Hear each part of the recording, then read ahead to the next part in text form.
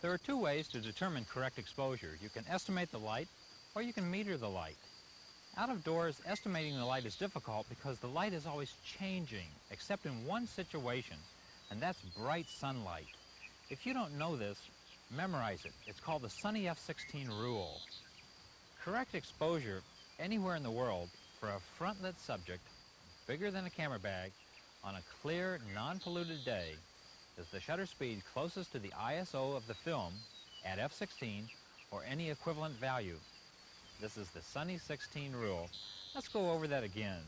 Correct exposure anywhere in the world, doesn't matter where you are, on a front-lit subject, that is the light's coming over your shoulder, lighting the front side of the subject that you see, and the subject's bigger than a camera bag, this doesn't work for close-ups, on a clear, non-polluted day. There's no haze, there's no pollution, there's no little veil of milky white cloud.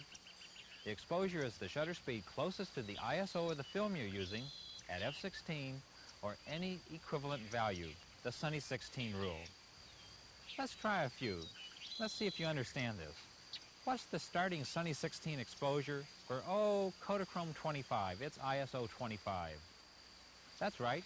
It's a 30th, the speed closest to 25, at f16, or any equivalent value. And remember to add that phrase.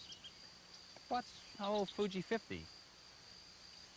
Well, it's ISO 50 film, so it would be a 60th at f16, or any equivalent value. What about Ektachrome 400? Well, 500th of a second at f16, or any equivalent value. Remember that it's any equivalent value. Kodachrome 25 may have a starting point of a 30th at f16, but you don't have to shoot at that value. A 30th at f16 is exactly the same exposure as a 60th at f11, a 125th at f8, a 250th at 5.6, a 500th at 4. You pick the combination that you want. Let's say you have a 10-point white-tailed buck running in front of you. Are you going to shoot Kodachrome 25 at a 30th at f16? The answer is maybe. Maybe you like abstract deer pictures, but you pick the combination that you want to have since it's your photograph. Let's look at a few slides here. This is Turret Arch in Arches National Park in Utah. Here I've favored depth of field over shutter speed. This spoonbill photograph, taken in Ding Darling National Wildlife Refuge in Florida, is the reverse.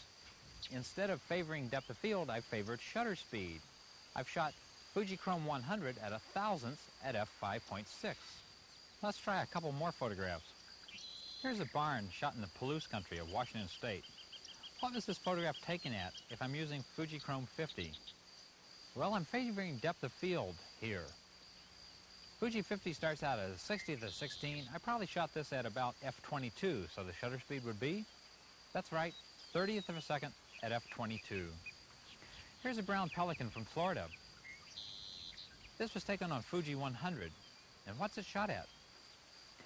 Starting at 125th at f16, that works out to be a 500th at f8 or 1000th at f5.6. For all rules there are exceptions, and for sunny 16, these occur when the subjects are at either end of the tonal scale. Remember, the tonal scale runs from black to white, and if your subject is very light or very dark, you have to correct sunny 16 to allow for this. With a very light subject or a white subject, you stop down one f-stop from sunny f16 to 22. With a black or a very dark subject, you open up one f-stop to f11. Let's look, for example, at this Great Egret photograph. If we shoot sunny 16, we burn out the feather detail in the whites. How do you correct for this? Stop down one stop to f22. Sunny 16, down one stop for the whites. The exact same thing is true with this photograph from Bryce Canyon in Utah. Sunny f16 burns out the highlights. To correct for this, we go down to f22. There really aren't that many dark subjects that you have to worry about. Dark buffalo, dark moose, those are two that come right to mind. The darkest thing I know of is a wet black Labrador retriever, and as far as I'm concerned, you can't photograph one in the bright sunshine and keep detail in the fur and have anything else in the frame. Remember that sunny 16 is an estimated exposure for front-lit subjects. The sun's coming over your shoulder directly onto the subject. For side lighting, when the sun is at right angles to the subject, you open up one f-stop. And for backlight, the sun behind the subject, it's two f-stops open. And it doesn't matter how you open up the stops. You can either change the shutter speed or the aperture. You just need more light falling on the film. Let's look at some examples and see how you can do these. Here's the lion photographed in Ngorongoro crater in Tanzania. What's the exposure? Well, look at the light. You can tell from the shadows that this is sunlit. So it's sunny 16, open one stop for side lighting. Try this photograph, Balanced Rock in Arches National Park in Utah. Where's the sun? Directly to the side, so this is one stop open for side lighting from sunny 16 values. Here's another one, a desert cottontail photographed in Wind Cave National Park in South Dakota. What's the exposure? The light is coming from directly behind the rabbit. It's bright sunlight backlighting the subject, so it's two stops open from sunny 16 exposure values. I'll show you a few more slides here and we'll give you a test.